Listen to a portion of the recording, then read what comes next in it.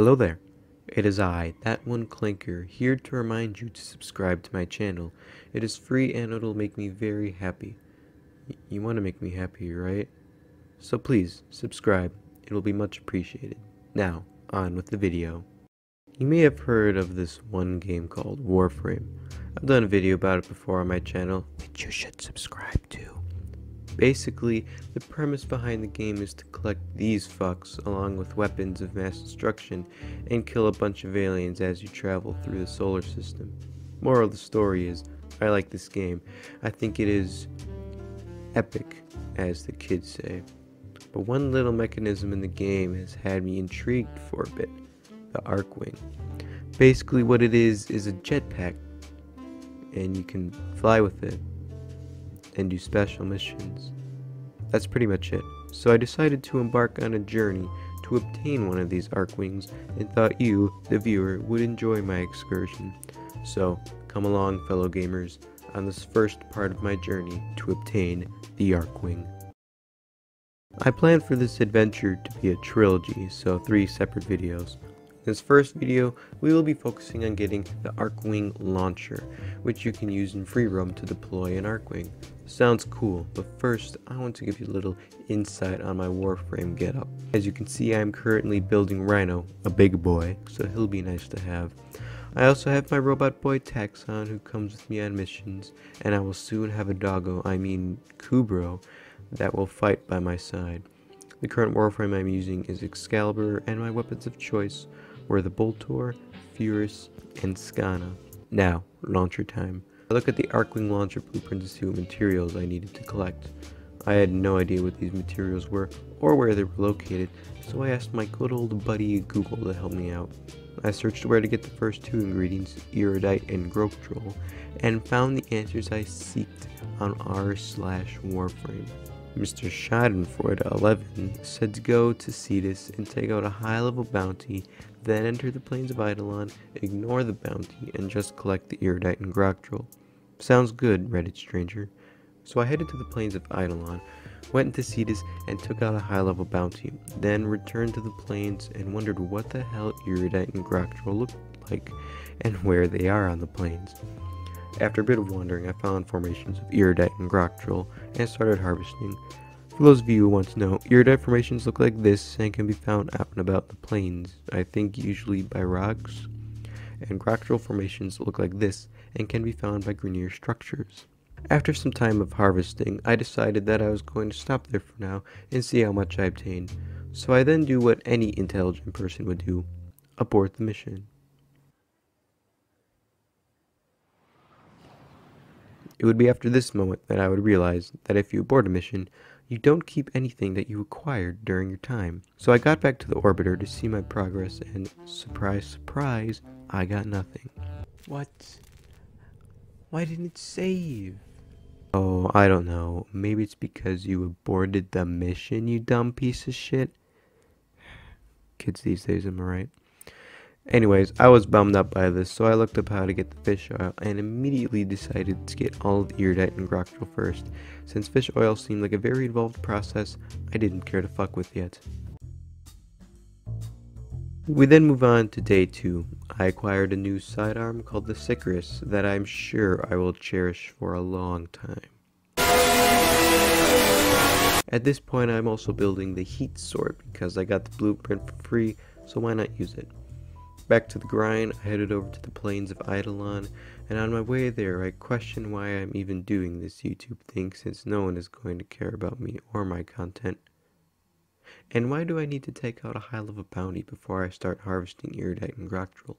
So when I reached the surface, I went out right away and found an iridite deposit, and it only gives me 1 iridite.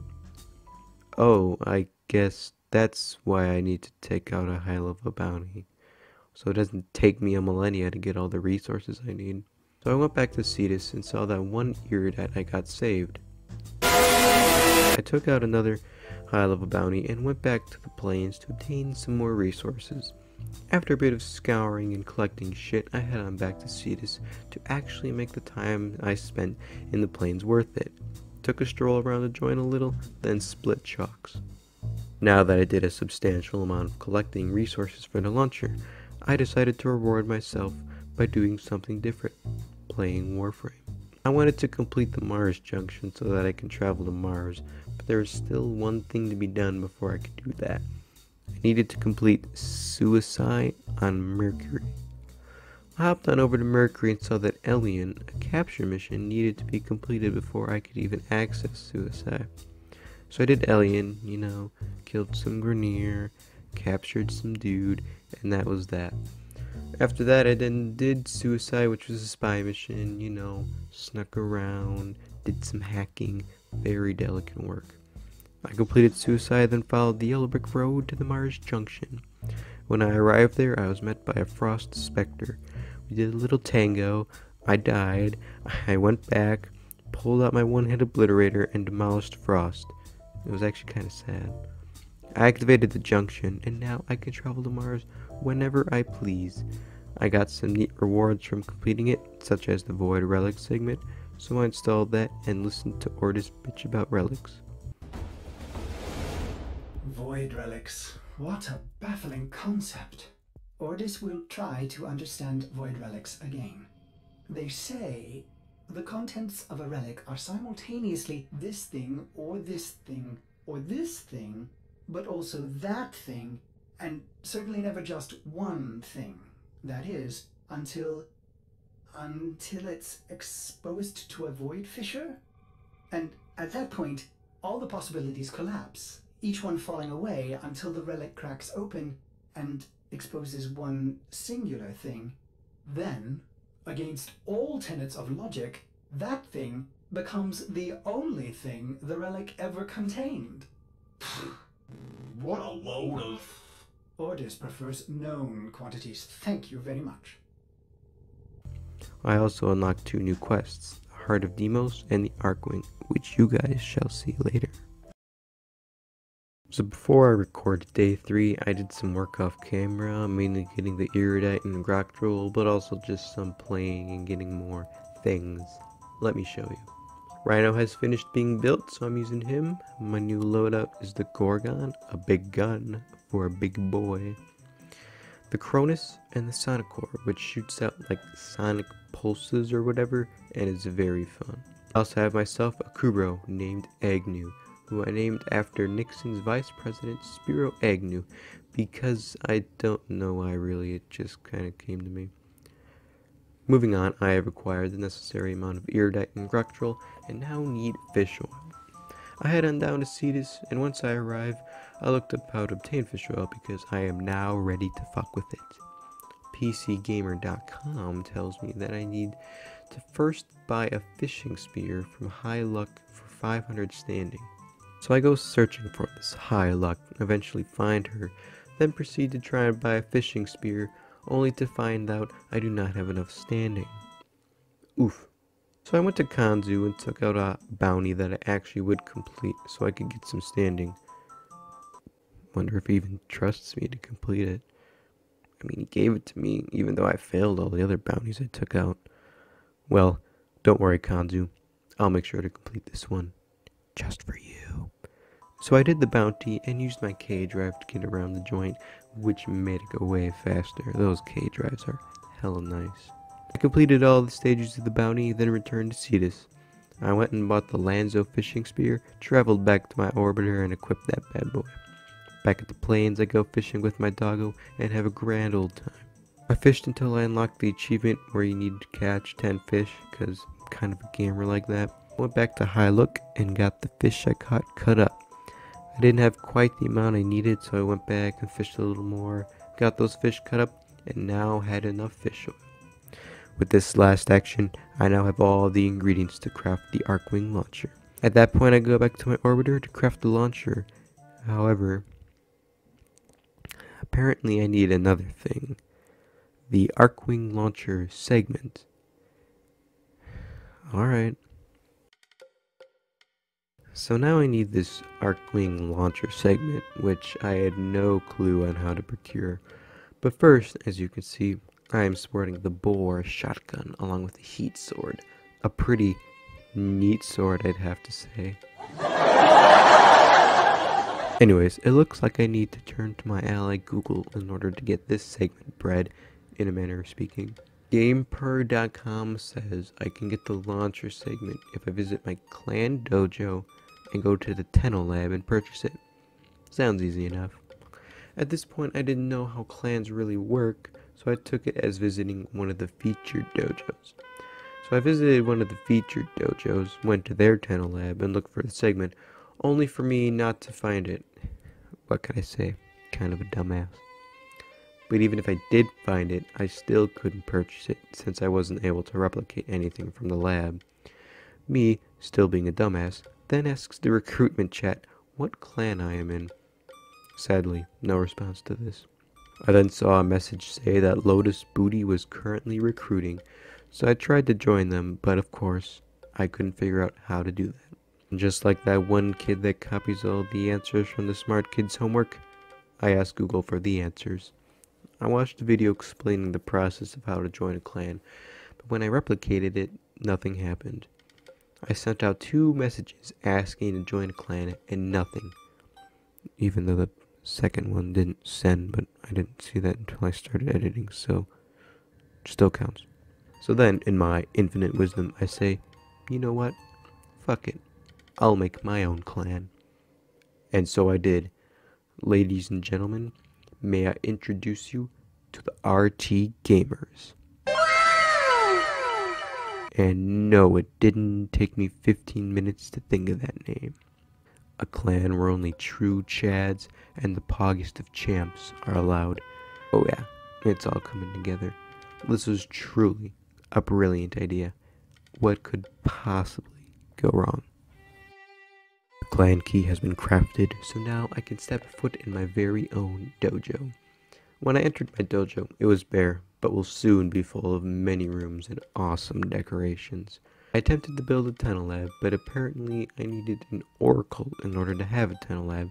So I built an oracle, and am now ready to construct a Tenno Lab. I attempted again to build a Tenno Lab, but was lacking energy, and in order to get more energy, I needed to build a reactor. So I built a reactor, then figured out in order for the rooms to actually start being built, I needed to give them resources. So I thought, no big deal, and I gave the required amount of resources needed for both rooms, only to find out that the oracle was going to take 24 hours to build and 12 hours for the reactor. I was getting very impatient here and was sick and tired of waiting for everything to build and craft just to get one lousy piece of gear. I eventually calmed down and accepted that this will take a bit longer than expected. So let us continue, shall we? I returned to the RG Gamers dojo as Excalibur, but cooler Excalibur because he has a cape, and capes are, poggin or something. I also have my boy Taxon vibing up by my head, and look at him, he just vibing, he be vibing. Anyways, the oracle has been built along with the reactor. The only problem was, I didn't have anywhere to put the Tenno Lab, so I pulled another big brain moment and destroyed the oracle, so I could put the lab there. And when I mean destroy, I mean it was going to take 2 hours for the oracle to be gone. Guess we'll see where this leads. It brings me great sadness to tell you guys that the RT Gamers have been disbanded.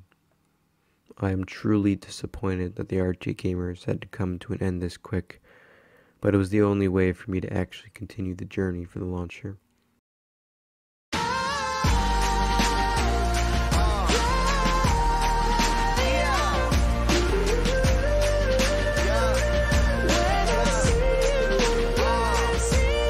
But have no fear, there might be a chance the RT Gamers will return and more powerful than before. So unlike the other times I tried to join a clan, this time it worked, and I was graciously accepted into the Realm of Shadows, a very edgy name I'd say. So shout out to the Realm of Shadows for actually responding to my plea to be part of a clan and not just ignoring it, like others have. So anyways, I was back again as Rhino, and I went to the foundry to claim a bunch of things such as Mesa Prime systems, which meant I could craft a Mesa Prime, so look out for her. The Cronin, but it didn't have inventory space for it, and my new clan key. To free up some space for the Cronin, I sold my Cronus. I then claimed Cronin and equipped those bad boys. Now that I got all swagged up, I headed over to my new clan's dojo. For a minute, I couldn't locate the tunnel lab, but fortunately, I found it. Okay, Jesus Christ. I was gonna say they didn't have a tunnel lab. I was gonna cry. Jesus Christ. Here's the tunnel lab. I tried to replicate some research and saw that my rank didn't allow me to do that. Well, that's problematic, but I'll worry about that later. I still was having trouble finding the Archwing launcher segment until it dawned on me that there was a search bar. I searched for it, and thank God there it was in all of its glory. Finally, I could complete this expedition. Only there was one problem. I needed more iridite and groctrol in order to build both the segment and launcher, along with a shit ton of oxium, which isn't super easy to get, and 100,000 credits. That's like half the credits I own. Guess I'd have to go collecting some more, but first I wanted to find out how to replicate research in the lab. Asked my fellow clan members if they could help me out, and one responded. They said to read what is at spawn. So I went to spawn and it said, for rules, ranks, research, go to Halls of Sacrifice first. So I went down to the Halls of Sacrifice. There it told me I needed to donate 1,000 of any resource in order to be able to replicate any research. So, being the generous person I am, donated 5,000 ferrite and salvage and 1,000 credits just to be safe. I then told the clan of my generosity and I got promoted. So a big gamer thanks to the guy helping me out through this process. Now for the second time, I didn't record me collecting the oxium because I didn't want to bore you guys too much, so just keep in mind that there is a sizable gap between when I recorded this day and the next day. Speaking of next day, it was a grind, but I got all of the oxium I needed. Before we dive back into my journey, let me show you my new setup. I now have Mesa Prime, who is very epic, and the weapons I was using were the Sybaris, the Silva and Aegis, and the Atomos. All very good weapons that I recommend you use at some point. Now, on with the quest. All of the materials for the launcher segment have been acquired, which means it is now time to craft that fucker. What? I have to wait 12? I thought I had to wait 30 minutes. Whoa, whoa, whoa, whoa, whoa. Oh, this is the one that you have to wait 30 minutes for. Oh. I thought it was like 30 for both. God damn it. For a change of pace, I decided to take Agnew to do a Void Relic mission. So I did the Relic mission, got some legendary gear, whatever, then went back to the plains of Eidolon, for I still needed a few more iridite and groctrol for the launcher. When I arrived, I did what I always had been doing since the start. Took out a high level bounty and fucked up some iridite and groctrol formations. Since I was in the plains, I went fishing for a bit, because I hate my wife. After this, I went on back to Cetus to secure all of the valuables I collected. Never again. When I went back to my orbiter, I saw I only needed 7 more iridite for the launcher. So I returned to the plains one last time and collected the last 7 iridite. The day of reckoning is now upon us, fellow gamers. I hope you are ready, because I sure as hell am. This took way too long. The time has come for the launcher to be built. I had a parasite removed for myself in order to look good for the occasion, then headed over to the foundry, claimed the aberrant systems I had cooking, and of course claimed the launcher segment. I installed that bad boy right away, then started the crafting process for the Archwing launcher. 30 minutes until 0 hour. What do I do during this time, you may ask? Well, I shall tell you. I did a Meso relic mission at Casta on Sears with a squad of people to carry me. 19 minutes and 30 seconds remained. I checked my stocks and listened to some music. 9 minutes and 15 seconds left. I started building Oberon, then harassed some people online. Until 0 hour was upon me. All of my efforts have led up to this one moment.